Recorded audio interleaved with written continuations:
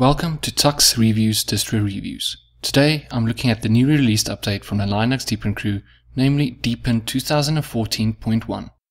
For those not familiar with the Deepin distribution, Deepin, formerly known as Linux Deepin, is an Ubuntu-based distribution that originated from China that currently holds 24th place on the DistroWatch rankings. It aims to provide an elegant, user-friendly and reliable operating system. They have created their own desktop environment called DDE, or Deepin Desktop Environment, which is based on HTML5 technologies. The Deepin community have created quite a few homegrown applications, like Deepin Software Center, Deepin Music Player, Deepin Movie Player, Deepin Terminal, Deepin Store, and Deepin Game that are all tailored to the average user. Being easy to install and use, Deepin is aimed at the average desktop user as an OS alternative to Windows. The Deepin desktop environment is simplistic but functional, but does resemble OS X, as it features a window managing dock at the bottom but lacks the bar at top. This saves valuable desktop space, and even though this would seem to cause problems, the team have found some innovative ways to circumvent these. The clock has been moved to an icon on the dock, and by hovering the mouse over, you can access the calendar. Clicking on the clock takes you directly to the clock settings in the control center.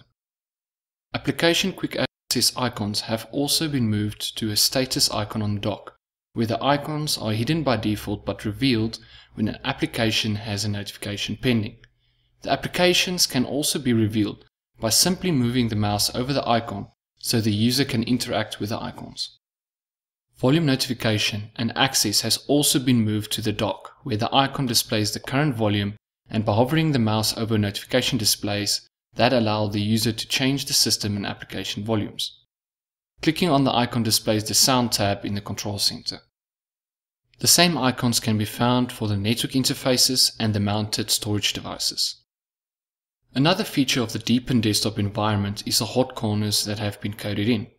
By default, the top left displays the launcher, bottom left hides all windows and displays the desktop, bottom right displays the control center, and the top right is unassigned, but can be assigned by the user.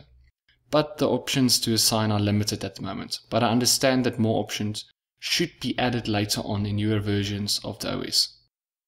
The launcher is visually attractive, as it blurs the desktop to increase text legibility. Finding installed software is easy, as software have been sorted into categories, but most users will probably find that the search function is faster and can be accessed by simply typing the name of the software. For users of icons on desktop, the desktop supports icons, and icons can be dragged on top of each other to form icon groups. To me, the most remarkable feature in the Deepin repertoire is the Deepin Control Center, which is unique to the Deepin distro. Upon entering, you're greeted by the home screen that displays all the different tabs of the settings available. The tabs pretty much contain all the settings you would expect from a distro.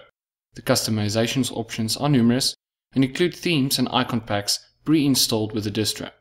The only function I could not find was an option to install third-party video drivers from the manufacturer, but on investigation I found that this is on purpose, as the developer urges the users to use the pre-installed drivers, as a lot of the users have been experiencing problems with the third-party drivers, especially on NVIDIA cards. This is quite a concern for a lot of users. Looking at the rest of the homegrown software from the Deepin team, there are quite a few left.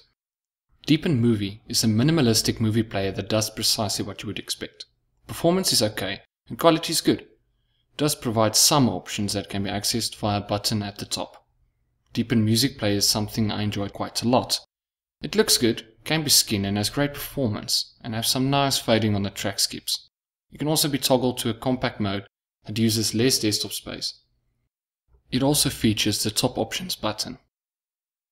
The Deepin store is essentially the Ubuntu Software Center that has been skinned, although I find it easier to use and better to look at.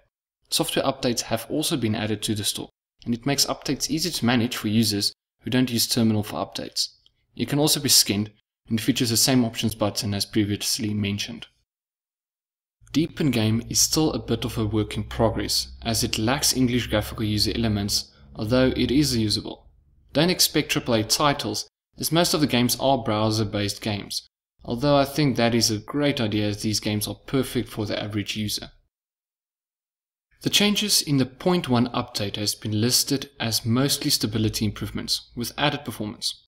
I've found the stability improvements to be drastic, as I experienced a lot of instability with the 2014 version, and since using the 0.1, I've yet to find fault, and as such, I would like to congratulate the Deepin crew on a job well done. As the performance, I didn't have any issues before the update, and as such, I don't have much to say.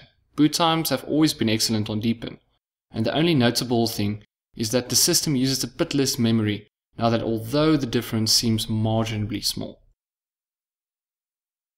In summary, Deepin is still a solid performer and visually attractive distro that's worth keeping your eye on. So, from TuxReviews, I hope you enjoyed this episode and subscribe for more. Thanks for watching.